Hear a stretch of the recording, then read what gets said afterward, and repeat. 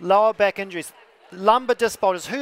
Put your hands up. Who has been diagnosed with a lumbar disc problem or had one in the past?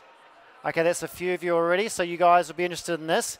This is also for people who have got signs and symptoms of lower back problems, lumbar disc problems. They might not know that they've got one maybe on the way. It's because it's a very common problem. So this is learning about how to identify this, not self-diagnosing, but identifying whether you've got this, maybe this sort of problem, and then trying to apply management strategies to make sure that doesn't turn into a big problem. So when people have got lower back disc pain, it's usually an aching pain when they've been sitting or after lifting or after bending forward.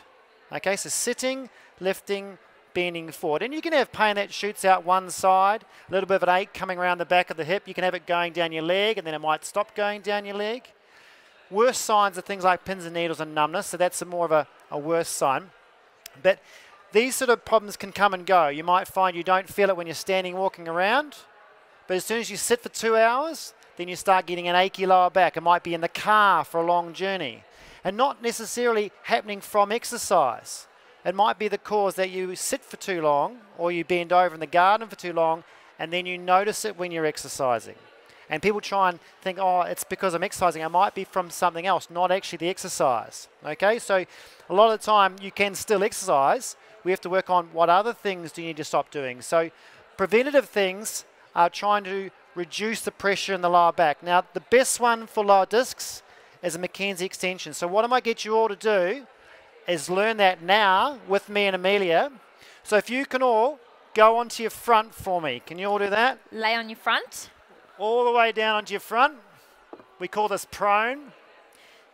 Yeah. Hands under shoulders, right under the shoulders. Now you've got to try and relax your bum, relax your lower back, and I want you to slowly push upwards and straighten your elbows. Now stop when there's pain, but if you guys can go all the way, and when you get to the top, if you can get to the top, breathe out, relax the tummy button into the ground, relax your pelvis. Relax the lower back, stop when there's pain, and then slowly lower through your shoulders, through your triceps. And is this a stretching or a strengthening exercise? This is all stretching. Relax a little bit. Go again. Pushing up, breathing out. Stop where there's pain. Relax the tummy, relax the bum. Slowly lower down. Okay? You got that one? So this is good for anyone that experiences... Extension. Pushing up, breathing out.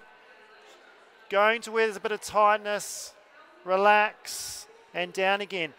Now the general rule is about 3 sets of 10 in a little session. By that third set of 10, you should be feeling better, not worse. If you're feeling worse, you're either going too high or you're doing too many. Okay? Okay. So that's a really, really good one for you to do.